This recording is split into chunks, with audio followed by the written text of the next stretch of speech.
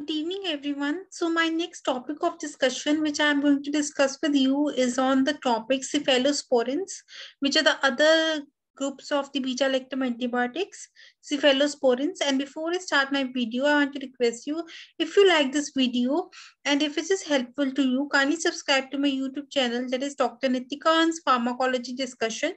So now I'm going to start with cephalosporins. Now, this is the beta-lactam ring and the five-sided ring, the dihydropyrimidine ring, which is the different in all the beta-lactam antibiotics. And this is the structure of the cephalosporins. These are chemically related to these penicillins, and they're semi-synthetic derivatives of fungus Cephalosporium. These are broad spectrum. These take both against gram-negative, gram-positive, and anaerobic bacteria. These are water-soluble and these are acid-resistant. Properties, these kill the bacteria, these are bactericidal, and then mechanism of action is same. That is, they inhibit the cell wall synthesis. Binding site is different. So spectrum differs. They lack cross-reactivity with penicillins, and these are well tolerated, less toxic than penicillins. These are less toxic than penicillins. These are well tolerated, and the spectrum of activity differs. Resistance is due to alternation in the penicillin binding proteins, or impermeability of the drug can occur, or there can be production of cephalosporinases, which are the enzymes which break down the cephalosporins, and thus the action of drug will be inhibited. Classification can be on the basis of antibacterial spectrum, on the basis of chronology, on the basis of potency and susceptibility to beta-lactamases. Classification spectrum. Now, the cephalosporins can be divided into first, second, third, fourth, and fifth generation cephalosporins. The first generation cephalosporins are basically, these are effective against gram-positive bacteria. Second and third are effective both against gram-positive and gram-negative. Fourth generation are effective against gram-negative bacteria. And fifth generation are effective against MRSA, that is a methicillin-resistant Staph aureus. And the second generation, these are also effective against gram-positive, gram-negative, and anaerobes. And third generation, they have the widest spectrum of activity. They are effective against both gram-positive and gram-negative bacteria. And the first generation are Cepha, the drug's name. These are the first generation, second generation, third generation, fourth generation cephalosporins. Now, the first edition, they have the A after the Ceph. Their name has A after the Ceph. There's cephazolin, cephalothin, cephadroxil, cephalexin, cepharedine. Second generation, these are the different type of the cephalosporins. These are exceptional. Fourth generation have pi in their name, pyrome, cephipime, cephipyrome. And role in the name is in the fifth generation. This is cephtarolin and ceftobipirole. Role in the name. And the third generation are the drugs which end with me, 1 and 10. So they can be cephatoxime, cephazidine, ceftriaxone, ceftriaxone, ceftriaxone, cefoperazone, ceftinir, ditoren, cefpodoxime, proxetil, ceftibutan, and cefixim. They end with me, 10, and 1. And second generation, these are the exceptional. The other drugs which are not ending with any other things, they are the second generation. That is cefotetan, cefroxime, cefaclor. And cefaclor is the second generation, even though its name has Ceph and A after Ceph. It is the exception. Cefaclor is a second generation cephalosporin. The first generation, these are parental are cephalothin and cefazolin, and oral are cephalexin, cephadroxil. Most nephrotoxic is the cephradine cephalosporin, and it is withdrawn now. Second generation, they have the cefroxime, cefoxyzin, parental, and oral cefroxime, exitil, and cefaclor. They penetrate the CSF. Third generation, they had with me 1 and 10. So these are the drugs, parental and oral. cefatoxime, cefotazoxime, ceftriaxone, ceftazidime, and cefoperazone. Oral are cefixime, cefuroxime, ceftinir, ceftibuten, and ceftitorin. And they penetrate the CSF and they are safe in renal failure because they are secreted in the bile, and they are also excreted in the, they go to the GAT and they are excreted in the feces. So these are safe in renal failure also because they are not excreted in the kidneys. Fourth suggestion, they have pi in their name. Cefepime and cefepirone, these are parenteral. Different cephalosporins differ in antibacterial spectrum. I've already told you. Potency against different organisms. Susceptibility to beta-lactamases. And the route of administration, majority not metabolized or excreted by kidney. And proteinases inhibits the tubular secretion. So they have a shorter half-life. A local irritancy after injection can occur. First indication effective against gram-positive. Second, both against gram-positive and gram-negative.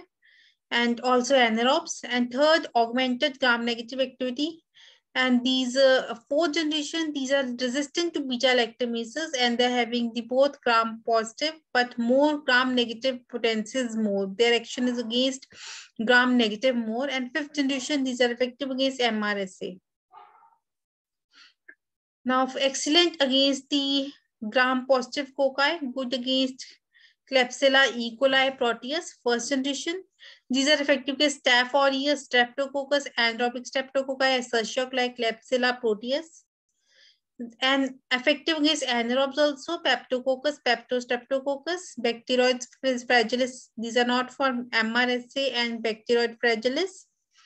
Pharmacokinetics are they're well absorbed orally. Cephalothin IM is very painful and is given by IV route. Except for cefazolin, which is 80 to 90% protein bound, others exhibit poor protein binding.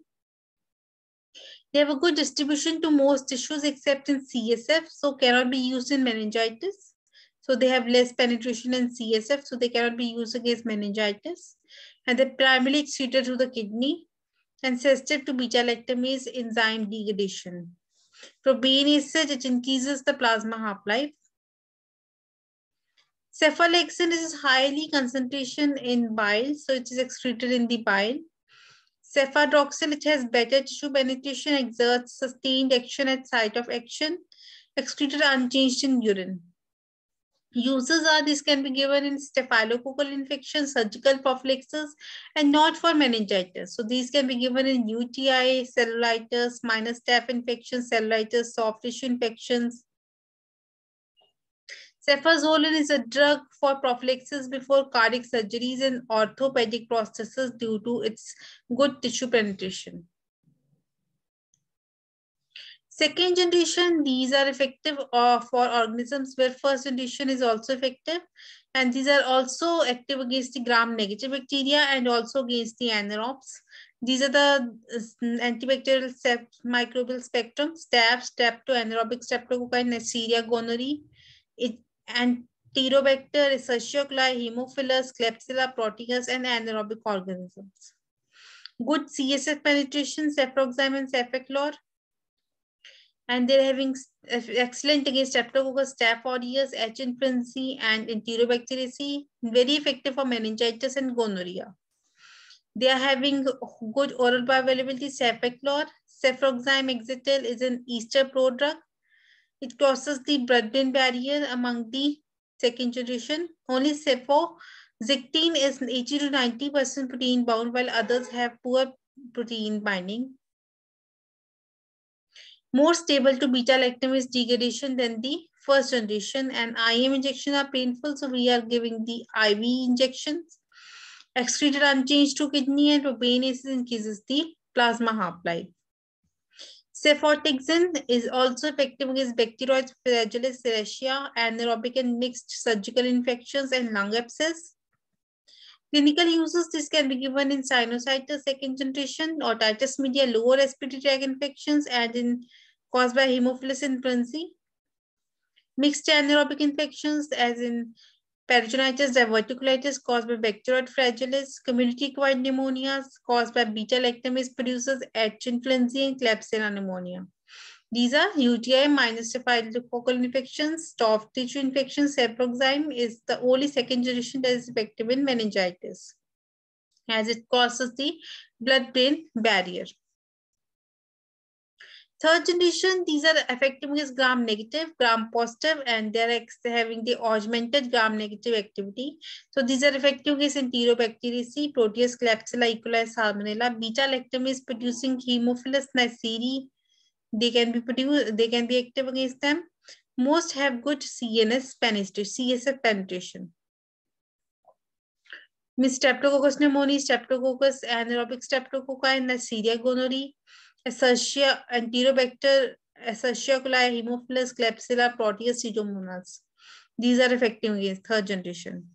And cephalosporins and ceftriaxone excreted to bile, so they do not require the renal failure. They are safe in renal failure. These are excreted through the feces. Highly resistant to beta-lactamases. These third generation, these are highly resistant to beta-lactamases, and they can pass blood-brain barriers, so used for meningitis also.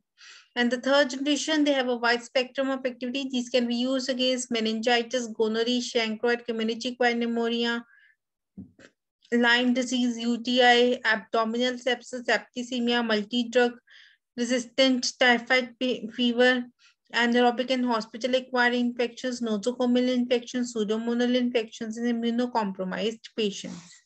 Means all these infections, we can give third generation cephalosporins. So these can be given meningitis caused by Neisseria meningitis, pneumococci, gonorrhea, chancroid, community-acquired pneumonia, Lyme disease, UTI, and multi-drug resistant typhoid fever. Ceftoxime can be given in meningitis, gonorrhea, community-acquired infections, in respiratory tract infections, in anaerobic and hospital-acquired infections, genitourinary and abdominal infections also.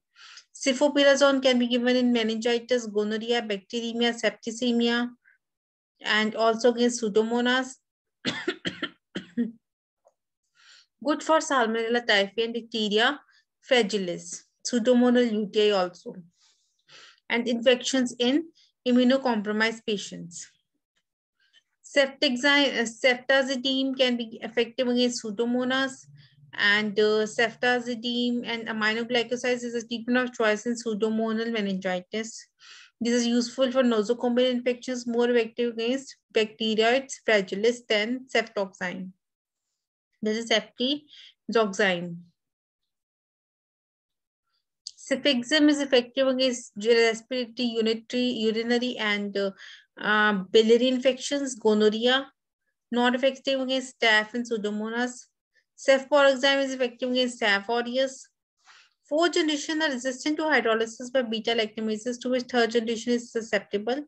Good activity against Pseudomonas, Enterobacteriaceae, Staph aureus, and Streptococcus. These are effective against gram-negative bacteria basically, and these are resistant to beta-lactamases also.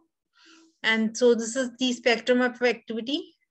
Streptococcus and Staph aureus, and Escherichia, Klebsiella, Pseudomonas, and Neisseria, Haemophilus, Proteus. Pharmacokinetics, zwitterionic compounds could be given by IM and IV. Protein binding is only 10 to 20% and widely distributed in tissues and body fluids with will accumulation in CSF. It's eliminated 85 to 90% through kidney, and this is resistant to beta-lactamases. These are having wide spectrum of activity against gram-negative bacteria. Highly active against Haemophilus neisseria, used for penicillin resistance chains of Streptococcus and Enterobacter infections.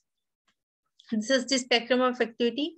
Empiric therapy for febrile neutropenia, hospital-acquired infections, pneumonia, bacteremia, septicemia, UTI, and respiratory tract infection. This is the fifth generation ceftaroline.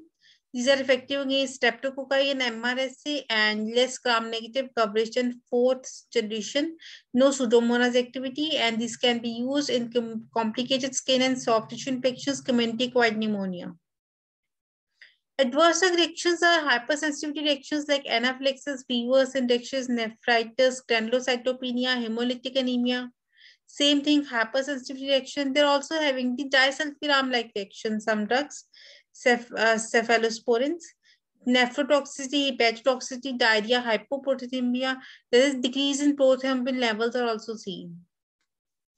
After intramuscular injection, there can be severe pain. In intravenous injection, there can be thrombophlebitis. Renal toxicity can occur, interstitial nephritis and tubular necrosis. Hypoprothrombonemia, bleeding disorder, superinfection common with second and third generation cephalosporins, that is the pseudomembranous colitis can occur. Cephalosporins are not reliable in penicillin-resistant Streptococcus pneumoniae, methicillin-resistant Staph aureus, and Staph epidermidis, Coagulase negative Staphylococci, Enterococcus, Listeria monocytogenes, Legionella pneumophilia, Clostridium difficile, Pseudomonas maltophilia, Campylobacter jejuni, and Acinetobacter species. Means these are not reliable in these antimicrobial spectrum. Adverse drug reactions, already told you, same thing. Other beta-lactam antibiotics in cell wall structure are like beta-lactamase inhibitors and monobactams, which have one thing in their structure. These are aztreonum and carbapenems like doripenem, imipenem, artapenem, meropenem. Beta-lactamase inhibitors are these inhibit the beta-lactamase enzyme. So these are used in addition to the penicillins or in addition to cephalosporins. So they can be effective in conjugation with the cephalosporins and penicillins. These are given in conjunction to beta-lactam antibiotics. Although beta-lactam inhibitors have little antibiotic activity of their own, they instead inhibit the activity of beta-lactamases that allow penicillin-like antibiotics to work, thereby conferring bacterial resistance. Hence, beta-lactamase inhibitors are often given in combination with penicillins to tackle the problem of resistance caused by the presence of beta-lactamases from bacterial cells. Like amoxiclav is the amoxicillin and clavulanic acid can be given. Sulbactam is combined with ampicillin and tazobactam with piperacillin. Monobactams, these are having the monocyclic beta-lactam thing. These are resistant to beta-lactamases and effective against gram-negative rods. And they have no activity against gram-positive bacteria. Penicillin allergic patients tolerate aztreonum without reaction. Means they are also, they do not show the clause allergy, these monobactams, like the other penicillins and cephalosporins. So aztreonum can show no reaction, no an allergic reaction can be there. Carbapenem is imipenem. Imipenem is the gram, effectively is gram negative, gram positive and anaerobic organisms. And imipenem in the humans is deactivated by the dihydropeptidase enzyme in the kidneys, and it is given with the cilastatin, which is the inhibitor of the dihydropeptidase enzyme. So imipenem is combined with cilastatin for clinical use, and medopenem and atrapenem are not degraded by renal dihydropeptidase. So these are the other carbapenems. These are not degraded by renal dihydropeptidase. So cilastatin is not required to be joined with them. Only with imipenem we join the cilastatin because it is the dihydropeptidase inhibitor and does not break down the imipenem. So artapenem is irritating, so it is formulated with 1% lidocaine. A carbapenem is used for Pseudomonas aeruginosa resistant to other drugs and mixed aerobic and anaerobic infections.